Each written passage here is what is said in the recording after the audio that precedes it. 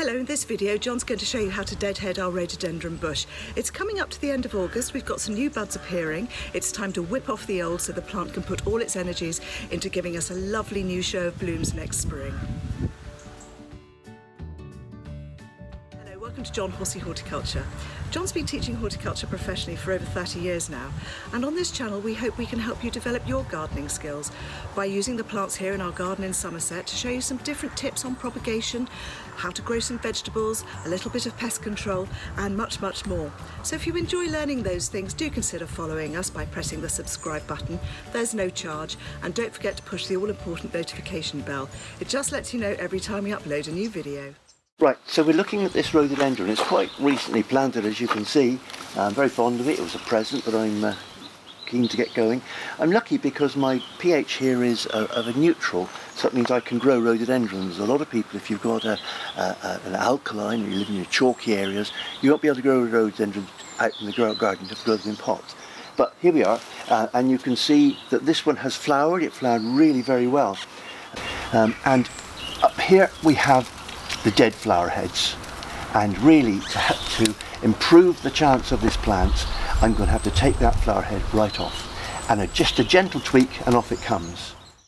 I should have done it a little earlier, actually, a bit late doing this, but you can see already the new buds are coming out from the side and forming. So in some ways it's good that I'm doing it late, because you can see the effect actually happening. And so I just go around the plant, just taking off these gently. It's very difficult, you've got to be very careful that you don't knock the new buds, but you can just give them a gentle tweak and off they come. I know a lot of it's a lot of fuss, but I know some of the really big rhododendron gardens do this, so they obviously think it's worth it to improve the show of rhododendrons each year. There we go, it's looking very nice now. No need to prune this one at all, it's all still within shape. There's some dead flower heads going off. There's another one that I can remove. That's the piece you take off, you see. And yeah, it doesn't take long to complete this job because it's a nice small plant. But what you can see on some of these is that the new buds are forming already. So that's next year's plant coming on, and it'll be helped by removing this. By removing this, of course, you're taking away any seeding potential, so if you want to save seeds, you don't want to do this. But most of us just want to get nice flowers for next year, and so the energy of the plant will go into producing more growth as opposed to seeds. More growth and, of course, more flowers for next year.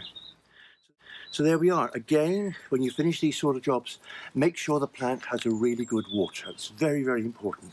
Soak it, give it a good drench, make sure it gets right in. It's no good just getting a watering can and putting a little bit over the top. Put a can and soak it so that the roots get a good drench, and that way you'll help it to get going. Things like rhododendrons and camellias, now is important to keep them watered, because now's the time they're forming their new buds. Camellias especially into September as well, like a good water. There you are. That should give us a nice display for next year, which we'll look forward to seeing in due course. Well, that's all for today, folks. Thank you so much for joining us here in Somerset. We very much enjoyed having you. And if you like that and would like to learn some more, do push the subscribe button. It just means you're following us. There's no charge. And don't forget to push the all-important notification bell. It just lets you know every time we upload a new video. Until next time.